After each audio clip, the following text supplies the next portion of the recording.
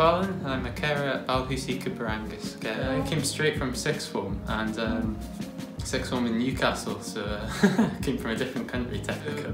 In my A-levels I did health and social care, and obviously we tried to understand it.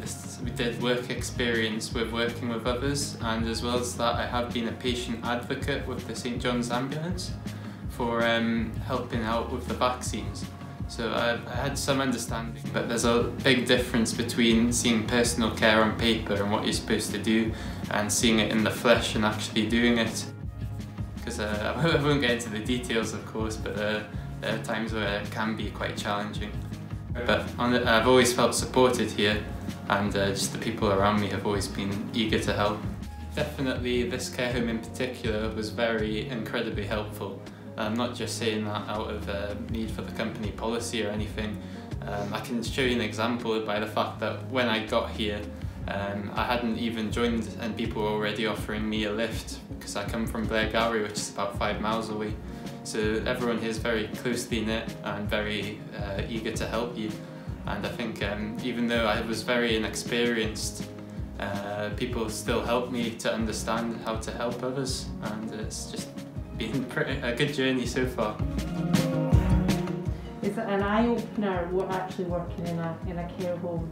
I'd be lying if I said it wasn't. No, it's definitely helped me to understand the role that carers have been playing, and even the challenge with COVID, because this care home got COVID just before Christmas, which was a nightmare, but I think we've all managed to stick together and stay strong. And it really just showed me the struggles that carers go through, but the good times you can have with people who maybe are more elderly, maybe have dementia or something. It's really been quite the experience.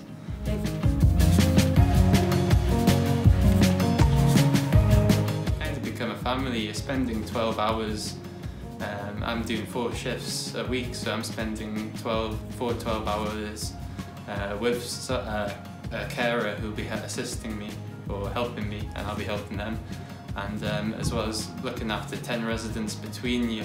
Sometimes I'll pick up extra shifts if I can, because there are challenges within getting enough carers, I think, into the community, because it's definitely a tough job, but I think it is definitely fulfilling and rewarding.